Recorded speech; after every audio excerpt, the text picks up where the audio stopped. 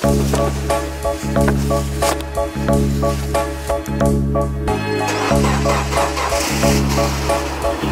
is up and welcome back everyone. Today we're going to be cleaning the Forester, bringing it in here to dry off, starting the STI, and then doing a couple other things like cleaning up my mess of tools and stuff in here. But that's not what today's video is about. You probably clicked on this because you either were here back when we launched it, or you're wondering I even had one.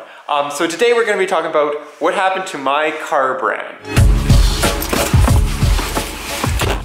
Some of you are probably even asking yourself, I had a car brand in the first place. Well, yeah, that was called Future Prospects. And if you guys are pretty old to the channel, you'll remember it. From almost 2 years ago at this point, we had Cars and Coffee, we had meetups, and we had all sort of stuff. So yeah, Future Prospects. Well, it wasn't exactly my car brand. It was a group of us. There was 3 of us, and they've all been on the channel. It's Taylor, Adrian, and David. And what was Future Prospects? Well, it was kind of a 80s, 90s Japanese car culture inspired brand. So yeah, it really embraced the Japanese car culture of the 80s and 90s, and that's kind of what we attribute to the car culture here now in Alberta and so forth. So like we're talking the old Nissans, the old Toyotas, Subarus, all those kind of cars like Initial D and all that kind of stuff.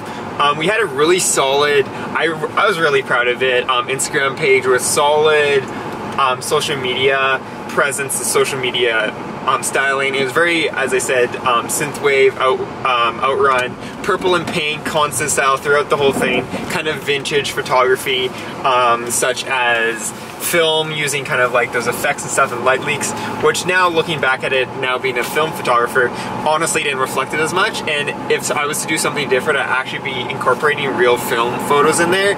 But as I said, this is a what happens, not what's going on. So as you can probably tell, Future Prospects is going to be no more.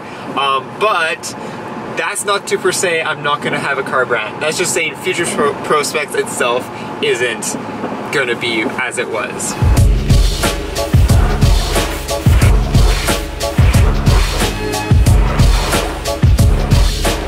Brings a question, why did it fail or what happened? Well, what happened is it was actually pretty successful. I would especially say for our first time ever trying this, it was actually extremely successful. We got a pretty good following pretty quickly, and we were selling relatively good amount of decals and so forth.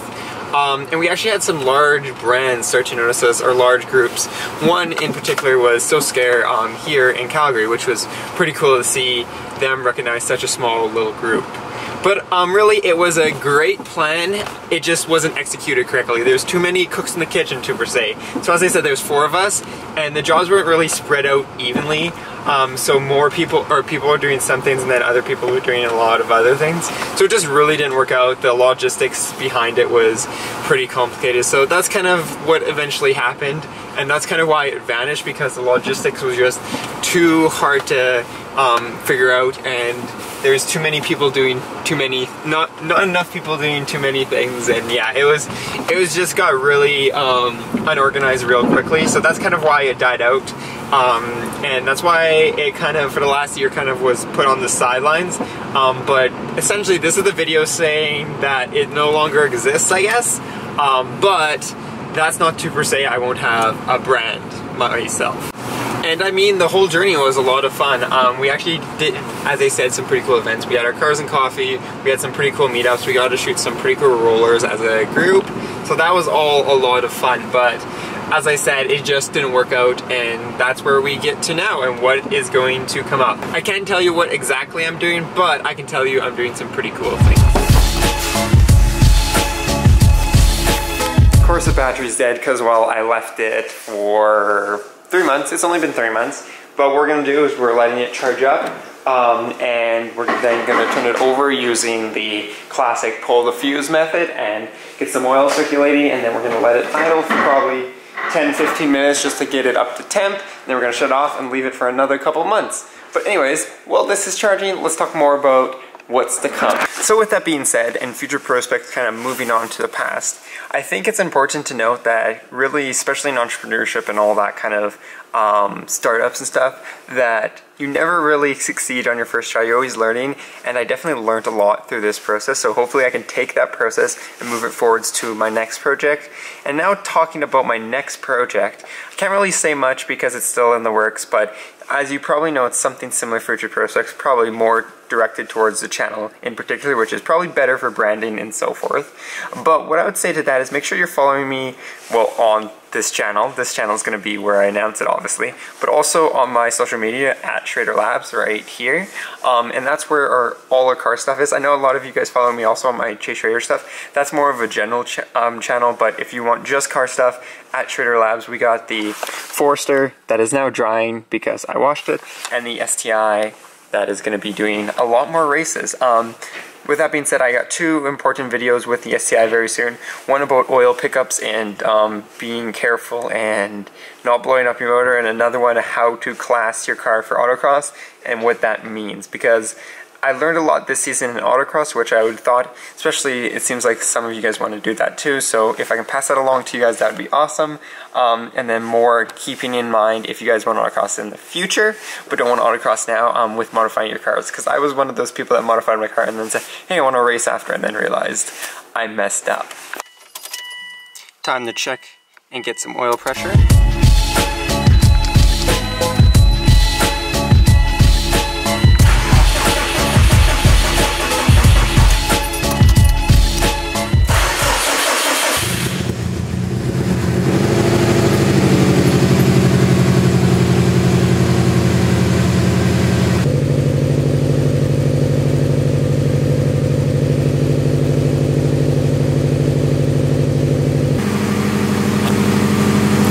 Everything looking good. We got field pressure. We have no oil temp because, well, oil temp. We got oil pressure, and it's idling right around where it should be when it's cold. So yeah, we'll just let it get up to probably the first notch on our coolant temp, and then have some oil temperature, and then we'll shut it off. But you know it's a good tune when it's been sitting for 4 months, 3 months, I said, and it's started right like that.